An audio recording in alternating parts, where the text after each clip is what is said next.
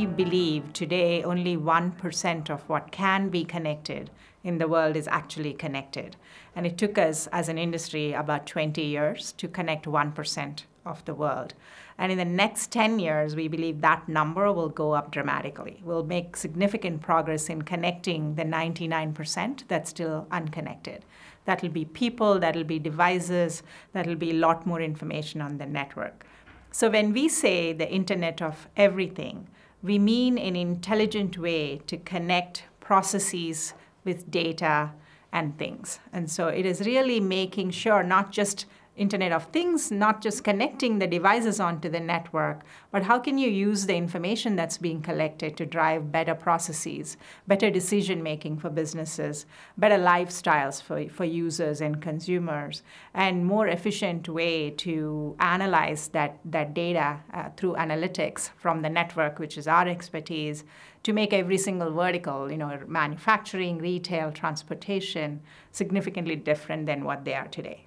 So if I drill deeper into this, one of the things that I think we find is inevitable, there'll be a lot more connectivity, and there'll be two kinds of connectivity. One kind of connectivity which will deliver to us very rich media experiences, through video. Video will be much more prevalent than it is today.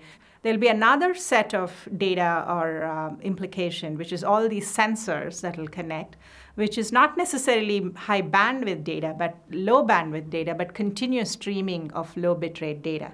And the patterns in these two kinds of data and applications are going to be very different.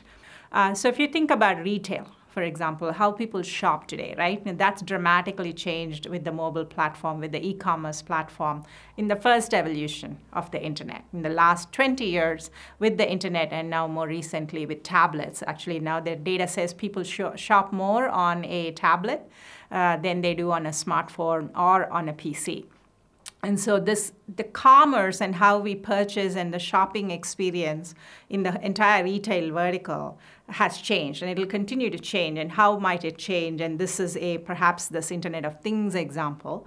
If we can enable location for people when you walk into the store, we know which aisle you are going to. We know you were in this aisle, but you didn't purchase something. And so if we can analyze that data and present to you when there's a sale going on, that benefits you as a user as well as the retailer. And so that could be an example where there may be sensors, there'll be location, indoor location. Think of it as GPS for indoor location, and knowing your preferences. So it's really a combination of a recommendation engine, a preference engine, of a coupon or a discount engine, a loyalty program combined with indoor location. So it's a combination of all these things which today are very discrete applications that will in the future make retail a very different experience.